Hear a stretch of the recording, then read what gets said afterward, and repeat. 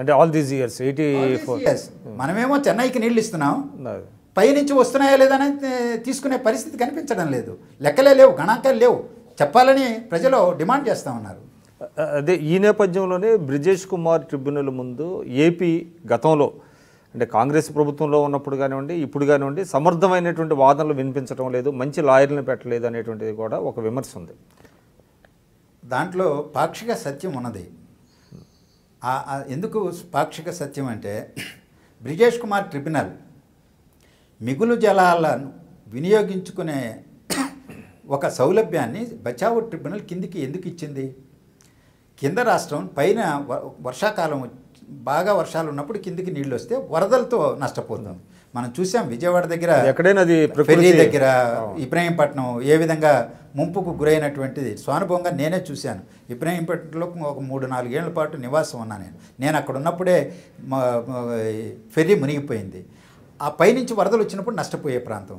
నీళ్లు రాలేదనుకోండి కరువు సంవత్సరాల్లో, నష్టపోయేది కూడా కింద రాష్ట్రమే. పైన వాళ్ళ వాటా ముందు అందువల్ల లోవర్ రైపైరింగ్ రైట్స్ ఇచ్చారు. అలాగే నదీ ప్రవాహం కూడా ఉండాలి.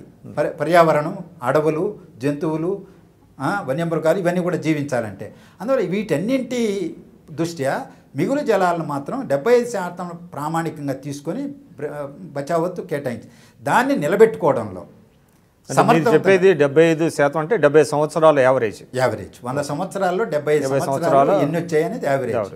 సో దాని ప్రామాణికంగా బచావో ట్రిబ్యునల్ ఏ ప్రామాణికాలు అయితే పెట్టిందో దాన్నే పరిరక్షించుకోవడంలో రాష్ట్ర ప్రభుత్వం వైఫల్యం చెంది సమర్థవంతంగా బ్రిజేష్ కుమార్ ట్రిబ్యునల్ ముందు వాదించి నెగ్గించుకోవడంలో విఫలం చెందింది. అందుకనే పాక్షిక సత్యం అన్నా నేను, అంగీకరిస్తానని. కర్ణాటక, మహారాష్ట్రలు దాంట్లో కాస్త విజయం సాధించినాయి.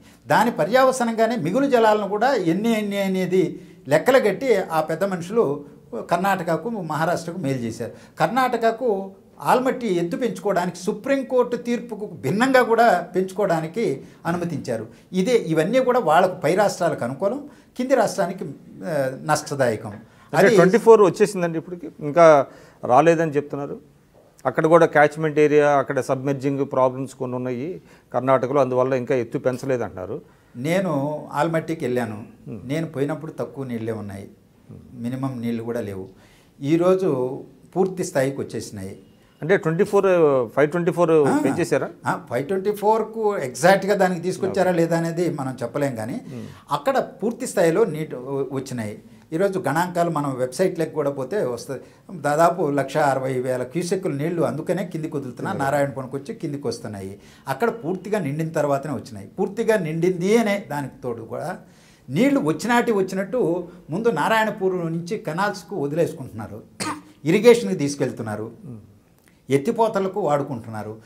ఆ పనులన్నీ చేసుకుంటూ కేవలం రిజర్వాయర్లు నింపుకొని కిందికి నీళ్ళు వదలడాల, వచ్చిన నీటిని వచ్చినట్టు కాలువలకు లేకపోతే ఇరిగేషన్కు వాడుకుంటూ వినియోగించుకుంటూ అప్పటికి ఇంకా ఉధృతంగా పైనుంచి నీళ్ళు వస్తే నిండితే అప్పటికి కిందికి వదులుతున్నారు. సో ఇవన్నీ ఈరోజు వాటిని నియంత్రించేటువంటి యంత్రాంగం కూడా లేదు.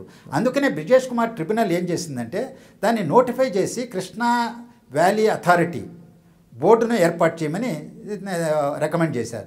అది ఈరోజు సుప్రీంకోర్టులో మొత్తం దీని మీద వివాదం పిల్లు వేయడం జరిగింది కాబట్టి, ఎస్ఎల్పి ఈరోజు స్పెషల్ లీవ్ పిటిషన్ వేయడం జరిగింది కాబట్టి విచారణలో ఉంది సుప్రీంకోర్టులో. అందువల్ల కేంద్ర ప్రభుత్వం దాన్ని నోటిఫై చేయాలి. అది నోటిఫై చేయలేదు కాబట్టి కృష్ణా బోర్డు ఏర్పడలేదు. అంటే నేను విభజన చట్టం ప్రకారం వచ్చిన కృష్ణా బోర్డు, ఆంధ్ర తెలంగాణ మధ్య వచ్చిన బోర్డు గురించి మాట్లాడు, అసలు బోర్డు అది రాలేదు. అది వస్తే దాని కిందకి ఇవన్నీ వెళ్ళిపోతాయి. కేటాయింపుల ప్రకారమే నీటిని వినియోగించుకునేటువంటి అవకాశం వస్తుంది. గణాంకాలు కూడా వాళ్ళ దగ్గర ఉంటాయి, నియంత్రణ వాళ్ళ దగ్గర ఉంటుంది, విడుదల చేసే అవకాశం వాళ్ళ దగ్గరే ఉంటుంది.